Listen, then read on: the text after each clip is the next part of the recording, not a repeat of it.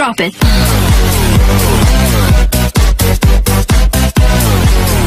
They say that the kitchen is the heart of the home, whether small or large. The kitchen is the hub of the home. It is where the meals are created. It fuels the bodies, minds, and souls of friends and families all over the world. There are different kinds of kitchen tools, utensils, and equipment. A pleasant day to all of you. In this video, we are going to discuss the uses and preventive maintenance of kitchen tools, utensils, and equipment. Kitchen tools and utensils. Peeler. Peeler is used to peel off or remove skin of fruits and vegetables.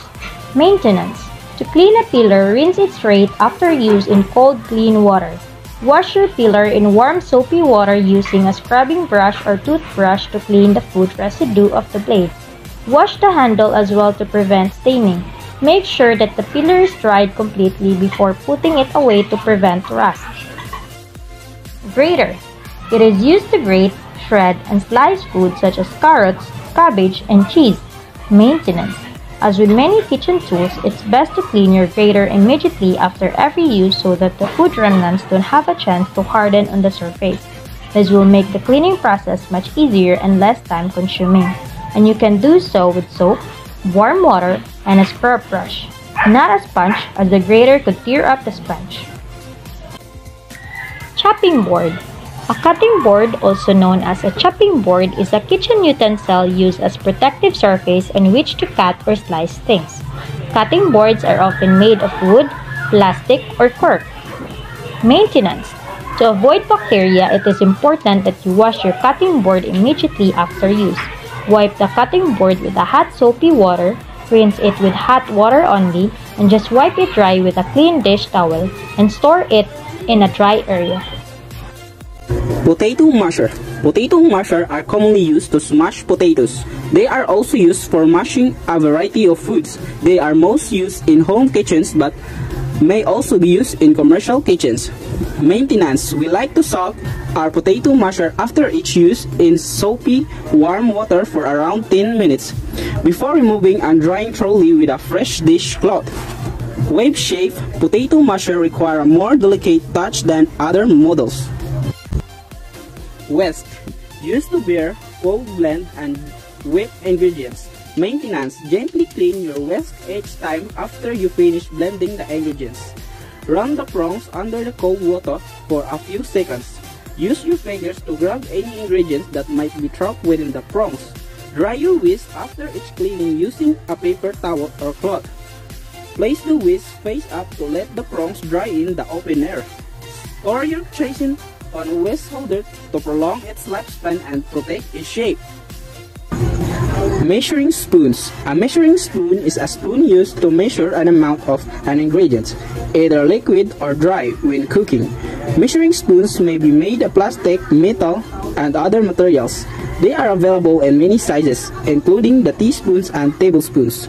Maintenance. Measuring spoons are pretty easy to clean, especially if spoons you either wash them in warm soapy water then rinse them in clean water. You can use soap, sponge, or cloth for regular cleaning. Colander. A colander is a plastic or metal bowl that is perforated with many small to medium holes. It usually has one or two handles for gripping and feet or round bottom. A colander is used to drain cooked food, canned vegetables, or fruit and pasta. A colander can be used to rinse fresh vegetables and fruit. The liquid or water runs through the holes and food stays in the bowl. Maintenance. At least rinse it well with as much water pressure as possible without splattering half your kitchen. Unless the cooking process I'm involved with requires immediate attention, I will go ahead and wash the colander right then with soapy water and another rinse. The same things applies to the wire strainers. Clean them quick before the particles get dried on. Rolling pin. A rolling pin is a long round cylinder used to roll out dough or crush cracker crumbs. Rolling pins are generally made from wood, but can be made from marble, glass, ceramic, porcelain, or plastic. Some rolling pins have the handles at each end, making the rolling pin easier to handle and to allow for uniform pressure to be exerted. Maintenance. All the rolling pin needs is to be wiped with a damp cloth and then dried with a clean towel. You can wash it with a little warm soapy water if you like, but make sure to immediately and thoroughly dry it. If your rolling pin has bits of dough stuck to it, use a bench scraper to remove them. Tongs. For gripping and lifting. Usually used to move items on hot surfaces, such as barbecues, or to select small or group items such as sugar cubes or salad portions. Maintenance. Boil it for at least 15 minutes. If the mess is too much, you could double up the time of boiling to make sure that all of the mess is removed. Then you could rinse the tongs in clean, cold water and wipe it clean. Kitchen shears. You can use them to butcher and trim beef, pork, poultry, and fish. Also, to cut different kinds of food including fruits and vegetables. Maintenance. Kitchen shears should be washed and dried between each use. Store shears dry, clean, and in their protective case, pouch, or box. Check blades for sharpness regularly and check tensions as well. Pizza cutter. A curved or circular cutting blade with a handle that serves as a cutting tool to cleanly slice pizza, lasagna, flatbread crust, brownies, and other similar foods into smaller pieces. Maintenance. Wash your pizza cutter with running water and soap. When scrubbing it, always go from base to blade to avoid cutting yourself. It is dishwasher safe, but hand wash is always recommended. Mortar and pestle. Mortar and pestle is to use to crush food, releasing flavors and aromas. Maintenance. Wash the mortar and pestle in warm water using a clean discharge and mild washing up liquid or soap. Unscented is best because scented liquids and soap can leave a perfume on the mortar and pestle that could transfer to food. Use an abrasive dish sponge to remove stock on food. Garlic press. Garlic press is used to crush garlic cloves efficiently by forcing them through a grid of small holes. The maintenance. Mix the press with cooking spray before each use. Then after you press your garlic cloves, use a toothbrush to remove a garlic goo. Then lastly, rinse with warm water and dry. Kitchen equipments. Oven or kitchen equipment used for roasting and heating meat, casseroles, and baked products such as bread, cake, and various sweets are common only prepared in this manner. Maintenance. Make sure of your oven self-cleaning feature.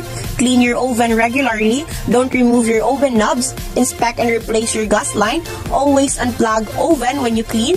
Check your elements burners regularly. Take care when baking. Don't forget to clean your racks.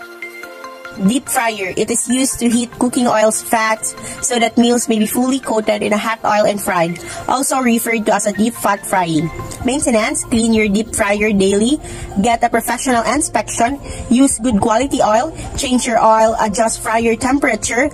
Top of oil every morning. Don't keep your oil cooking temperature. Don't mess with your fryer. The steam cooker is generally used to prepare vegetables, shellfish, and other meals where moisture preservation is vital for visual appeal and taste. Maintenance is vital that you keep the steamer clean to avoid food contamination depending on the size of the steamer.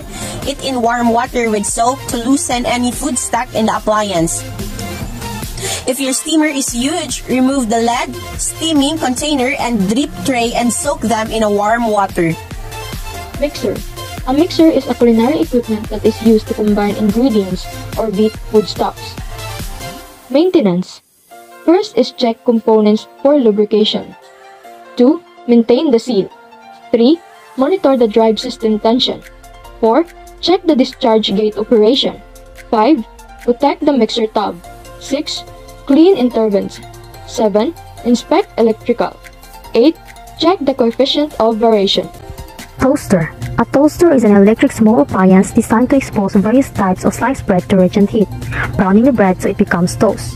Maintenance. Apart from the after use, you should also deep clean the toaster once by using all the important stuff. Brush out crumb tray once a week. Remove your toaster's crumb tray once a week and brush off all the dirt and crumbs.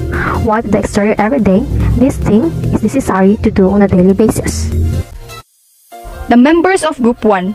Let's start with Avila Rose B.F., Batarilan Winston John, Alegarbes Dimple May, Baron Leslie May, Cruz Cristil Joy P, Alilin Belly Joy, Navarro Ana Hazel M, Cabiles Als Vincent.